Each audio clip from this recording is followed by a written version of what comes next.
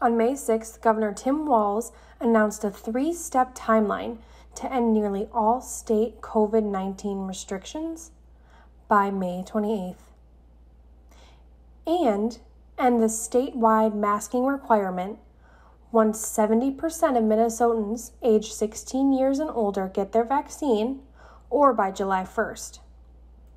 The announcement comes as more than 2.6 million Minnesotans have gotten their shot, and the state is on track to vaccinate 70% of Minnesotans by the end of June. Governor Walz commented, "Our nation-leading vaccination effort has put us in a strong position to safely transition towards life as we used to know it. The pandemic is not over and we have work to do. But from the state fairgrounds, to doctors' offices, to retrofitted Metro Transit buses that deliver vaccines where they're most needed, Minnesotans now have more opportunities than ever to get the vaccine when and where they want. As cases recede, more people get vaccinated every day, and vaccines are readily available to all who want it. We can now confidently and safely set our path back to normal." The most at-risk Minnesotans, seniors, long-term care residents, assisted living residents, educators, and frontline workers have gotten their vaccines. Nearly 90% of Minnesotans over the age of 65 have gotten at least one dose.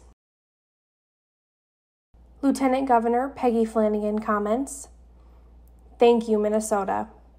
For the past year, you've made sacrifice after sacrifice. And now that we have 3 safe, effective vaccines that are widely available, we can now begin to think about what life will look like after this pandemic.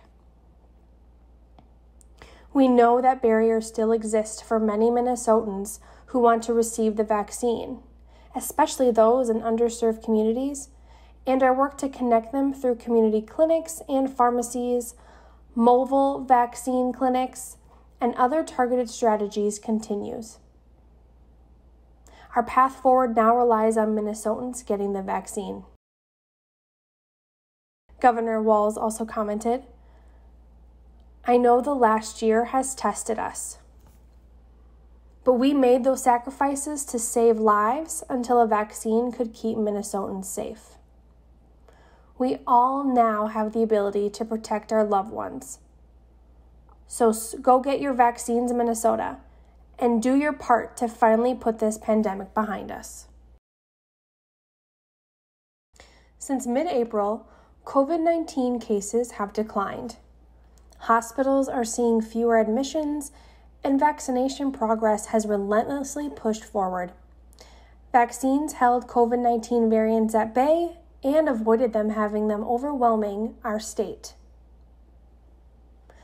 The 3-step process will end nearly all state COVID-19 restrictions by May 28th and will end the statewide masking requirement by July 1st at the latest. Step 1 takes place at noon on May 7th. It includes initial steps to relax some restrictions, primarily in outdoor settings.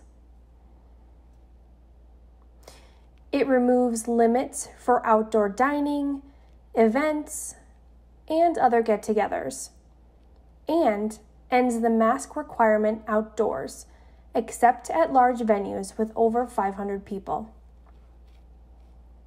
It also eliminates the state-established mandatory closing time for bars, restaurants, and food and beverage services at other places of public accommodation. The second step begins on May 28th. Remaining capacity and distancing limits will come to an end, including for indoor events and gatherings. The requirements that will remain include face coverings indoors and for outdoor events that exceed 500 people. There will be no new safety requirements for businesses, though they must maintain their plans to keep their employees and customers safe. as they have from the beginning of the pandemic, guided only by a minimal universal state guidance document. The third step takes place once 70% of Minnesotans age 16 years and older, 3 million Minnesotans, get at least one dose of the vaccine, but no later than July 1st. The remaining face covering requirement and the requirement for preparedness plans will end. Work on vaccines will continue, and local jurisdictions and entities may set their own mask policies.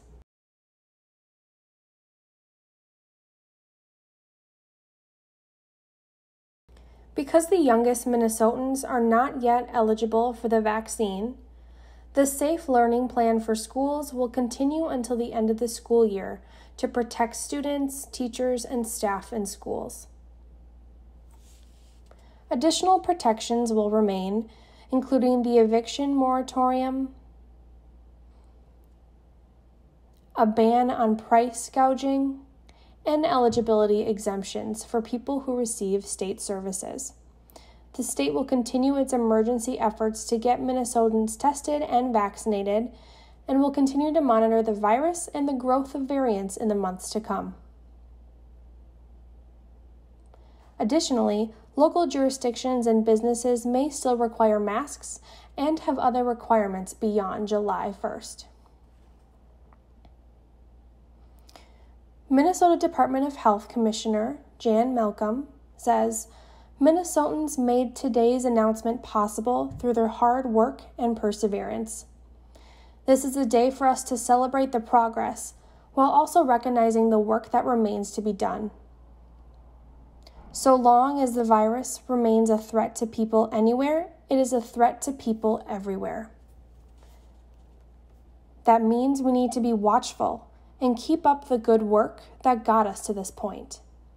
If you are eligible for a vaccine and haven't received one yet, now is a great time to get one.